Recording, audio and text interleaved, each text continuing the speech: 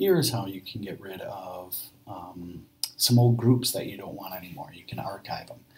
So I am logged in here as you or another teacher, and I can go into my groups, but instead of clicking on a group that shows up, I'm going to go down here to where it says See All.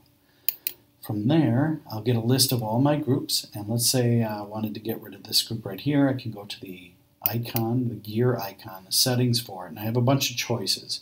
One of them is Archive, and that will save all the information in it and save the members, but get it out of, make it a not active group, but save the content of it. And I suggest archiving. You can also delete it. I would only delete it if it was a test group or something that certainly was never going to happen again and you don't need anything from. So right there is the archive right there. So that's how you archive a group that you no longer need.